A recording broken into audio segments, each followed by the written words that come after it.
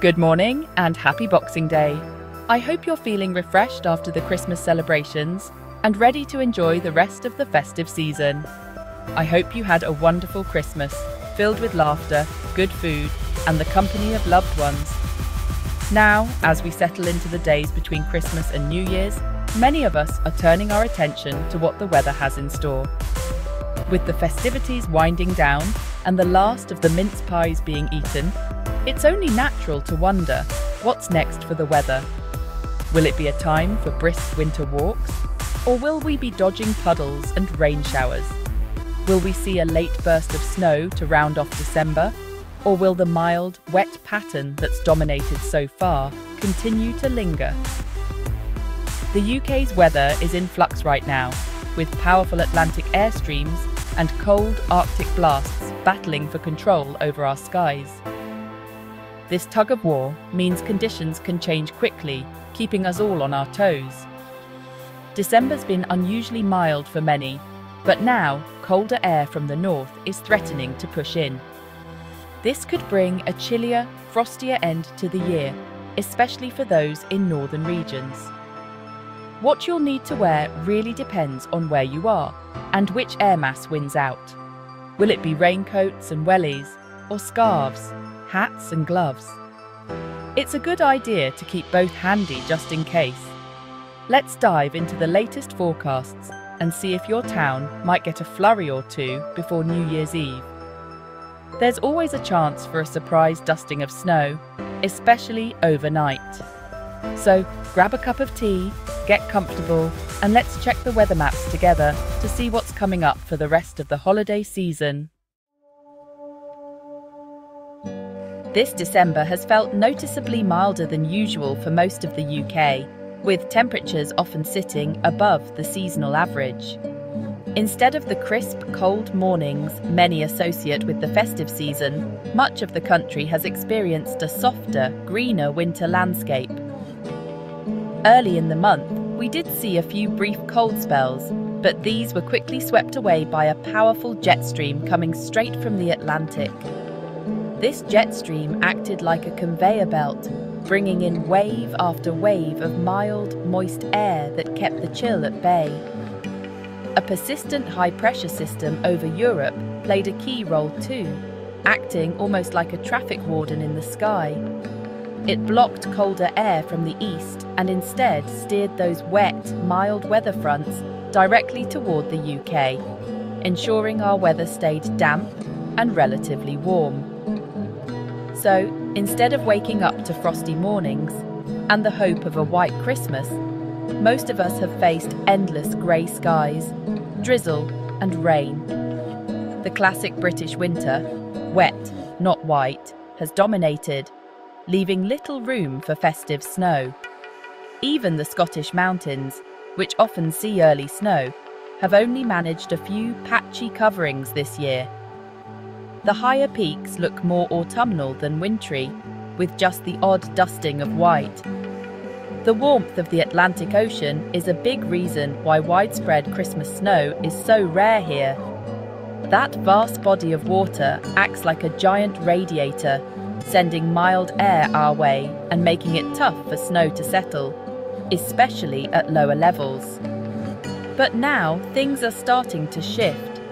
The high-pressure system is finally moving away, and that opens the door for much colder Arctic air to sweep down from the north.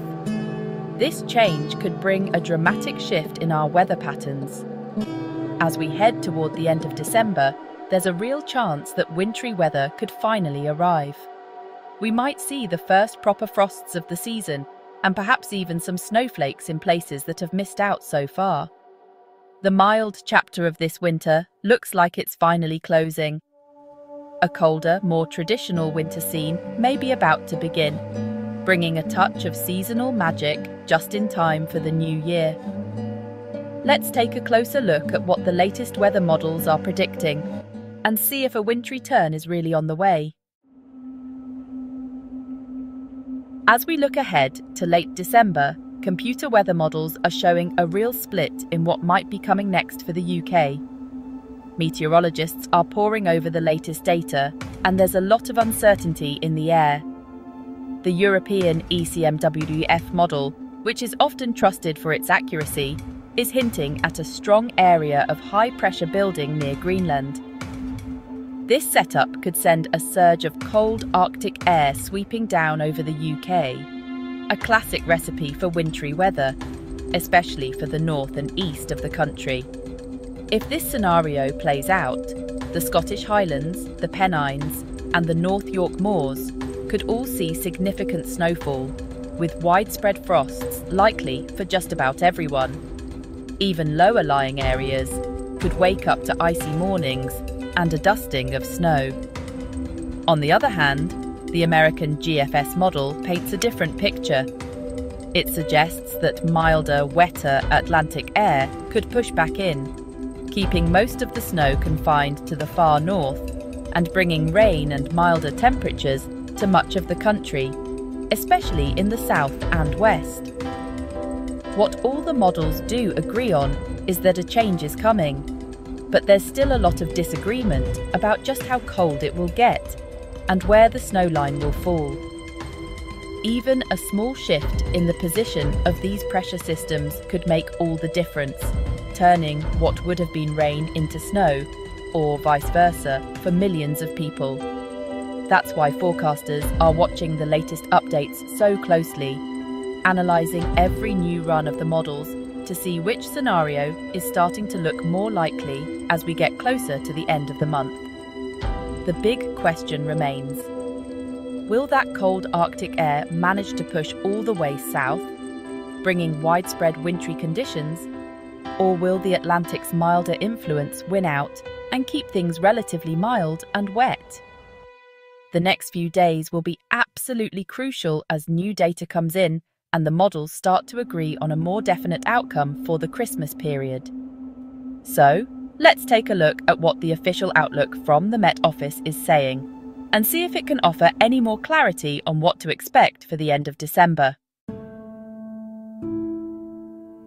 The Met Office says colder weather is on the way, replacing the mild, damp Christmas week. The north will feel it first, with cold air spreading south over the weekend. Rain bands could turn to sleet or snow over Scottish and northern hills. For most in the south, expect rain followed by colder, brighter days. Widespread frosts and icy patches are likely, so take care on the roads. Sunshine returns, but it'll be a crisp, cold winter sun.